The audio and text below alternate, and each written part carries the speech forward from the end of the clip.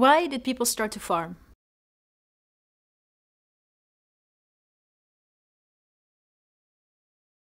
For almost 200,000 years, during most of human history, people lived as hunters and gatherers.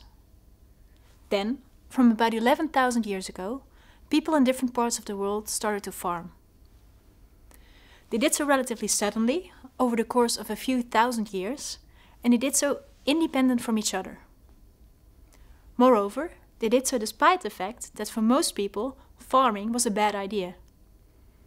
Many early farmers probably had to work a lot harder than hunters and gatherers needed to do to obtain enough food, and skeletal remains show that they were much less healthy than their hunter-gatherer predecessors.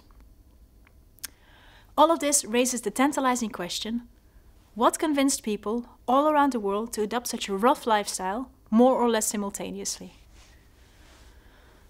Many causes have been proposed for the origin of farming, and I will discuss a few of the major ones.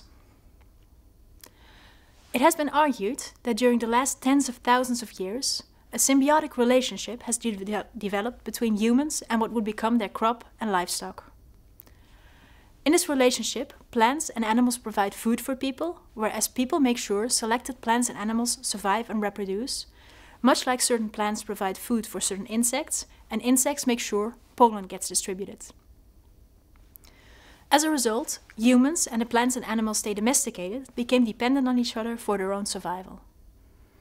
This didn't happen each time people tried to domesticate a species. Some attempts at domestication failed. For instance, when people in the Middle East tried to domesticate gazelles, the animals simply proved to be a bit too fast to tame. People did manage to tame other species though, most notably plants and animals that seemed pre-adapted for domestication.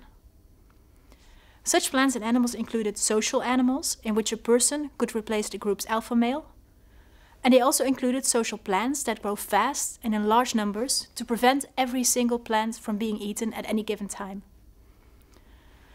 Examples of such plants, by the way, are grasses like rice, wheat and corn that have become staple crops throughout the world because they are so easy to grow. So, this seems like a good explanation for the origin of farming that fits well within a broader evolutionary pattern. However, even though quite a lot of evidence exists for people slowly developing a symbiotic relationship with certain plants and animals over the past tens of thousands of years, that relationship clearly intensified around 11,000 years ago when people and their plants and animals started to live closely together in agricultural villages. So what happened at that particular point in time? Well, almost 12,000 years ago, the last ice age ended and our world entered its current interglacial, the Holocene.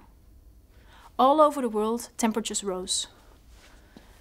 This led some people in the early 20th century to hypothesize that as some parts of the world turned into deserts, the people, plants and animals in those parts of the world had to learn to live together in the remaining oases. This, was argued, led to the invention of plant and animal husbandry and eventually to the formation of rapidly multiplying villages. However, since this idea was first proposed, it has been discovered that the climate generally became wetter instead of drier during the advent of the Holocene. Could such wetter conditions also have stimulated the development of farming? In subtropical mountainous regions that became wetter in the early Holocene, many different species thrived. The abundance and variety of available foods in such regions may have led some people to settle down more permanently and become sedentary. Such people may have started to experiment with ways to keep certain edible plants and animals nearby. Also, in sedentary societies, populations may have grown more quickly than in hunter-gatherer societies, partly because children may have been less of a burden in societies that did not constantly move around. Growing population pressures may have made it necessary to increase food supplies and thus to intensify experiments to keep edible plants and animals nearby, and eventually develop farming. However, even though this model explains the origin of farming quite neatly, reality was probably a bit messier. For instance, there are quite a few examples in which sedentary hunter and gatherer societies did not bother to invent agriculture or animal husbandry at all. And whereas population pressure may have led to the emergence of farming in some regions, it may have been the consequence of farming in others. So apparently, in some situations, sedentism and population pressure are not enough to cause the emergence of plant and animal husbandry. Something else may have been needed as well. But what? This brings me to the last major and arguably most contested cause for the origin of farming: changes in the way people thought about the world and their place in it. This is contested partly because we can only guess what early hunters, gatherers and farmers thought, based on, for instance, their burial practices and the artistic expressions they left behind. One of the most remarkable of such expressions is the more than 11,000-year-old ritual center Göbekli Tepe in Turkey, where huge structures were erected by what must have been a very large group of hunters and gatherers. It has been argued by some that the gatherings necessary to build the center required the development of a social organization that eventually proved critical for the development of farming societies. Then again, most others disagree. They claim that in most regions, evidence for the first attempts at domesticating plants and animals precedes hints at changing worldviews. Therefore, changes in the way people thought about the world and their place in it cannot be seen as farming's ultimate cause. And as we have seen, neither can the development of a symbiotic relationship between certain species or climate change, sedentism, and population pressure. So what, if anything, can? Most likely, a combination of factors is required to explain the origin of farming, and for that reason, many scholars have created their own personal recipe for explaining this process.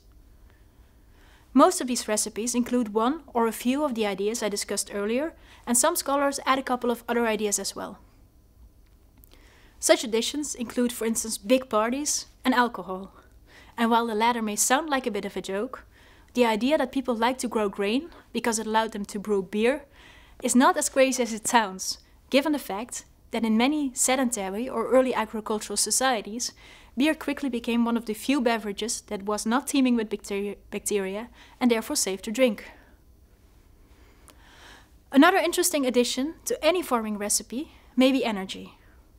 This concept may help to tie the suggested causes discussed in this video into one coherent whole, and I will tell you more about that in the next video.